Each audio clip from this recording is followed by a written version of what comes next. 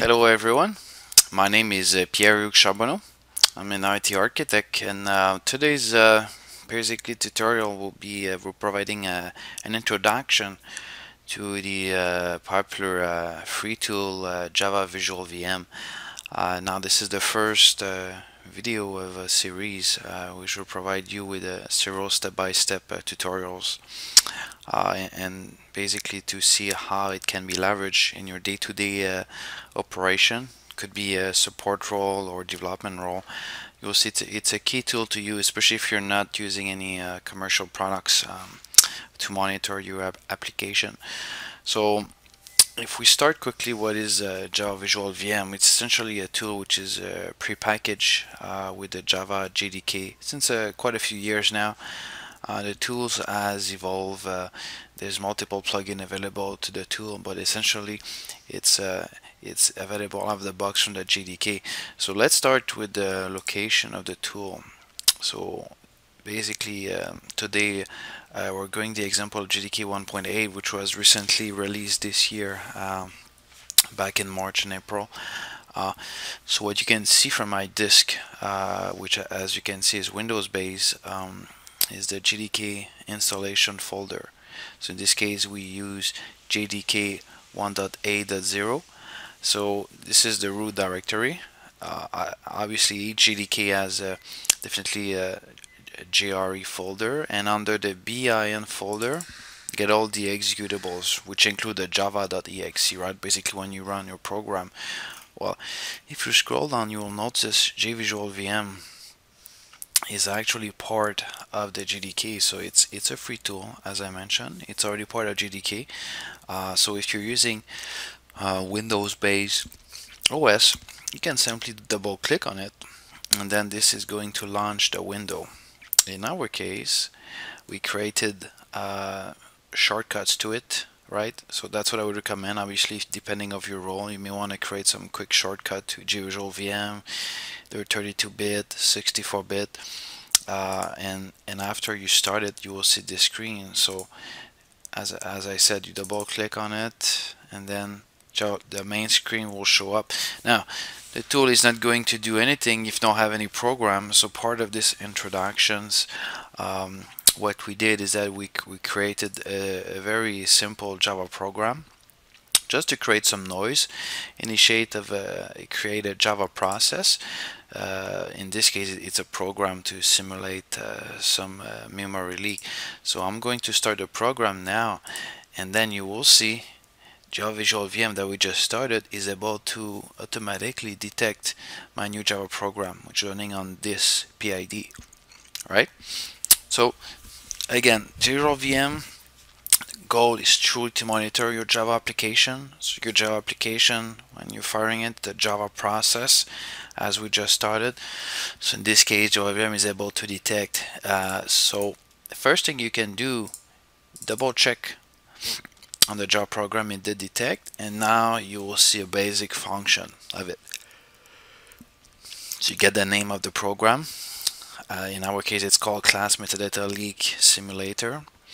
Get the PID, the host, the main class, and then you get detail also on the Java VM, in that case 64-bit JVM. That's a program that we're running on, and a different version of the JRE and so on. So you get a bit of the overview of your process. Now keep in mind this is a Java local program, but for example, if you're monitoring your let's say a production environment, you will see basically specification on your prod environment from the screen. And then from this you can see different tabs by default that are showing up. Well, the main tab is the monitor. So the monitor tab is very useful. As I said, today we won't go too deep into the analysis part. I'm just going to show you an overview, and I'll get back with a part 2 on a deeper dive and troubleshooting techniques. But essentially, from the monitor page, you get the CPU monitor utilization with correlation of the garbage collection activity, which we will discuss later.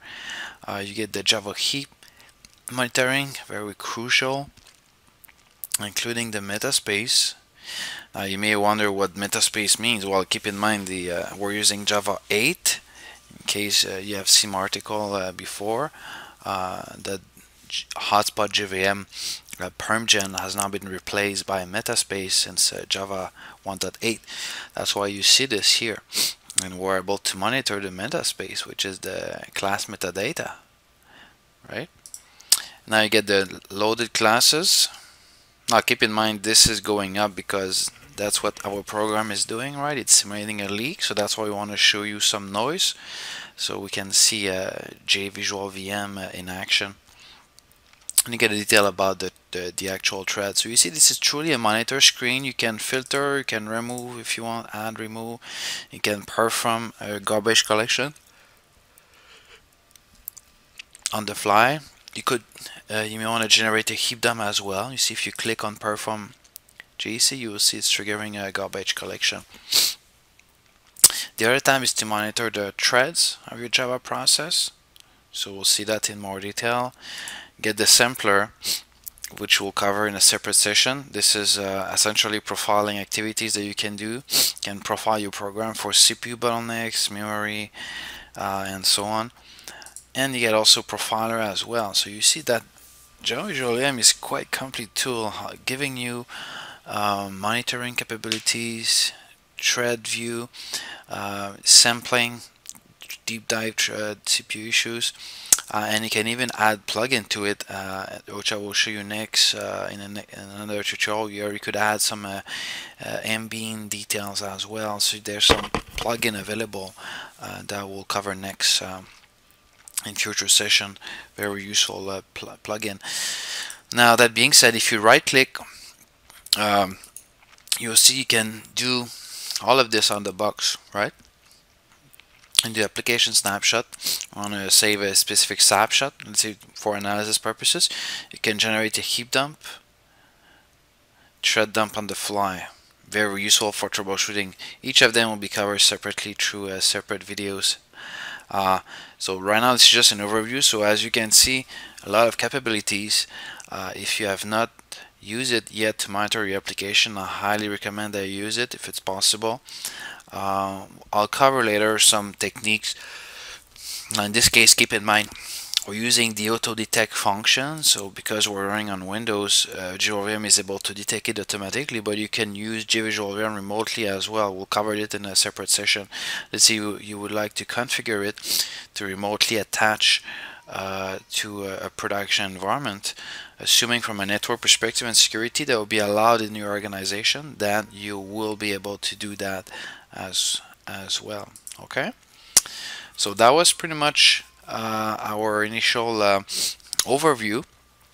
So I hope you enjoyed this quick tutorial on how to which was just a quick introduction to the Java VisualVM tool. Now for the next sessions, we'll be doing some deeper dive on some of the monitoring capabilities, including the thread monitoring and how you can use the thread dump for that purpose. Alright, so I hope you enjoyed this tutorial, and have a good day.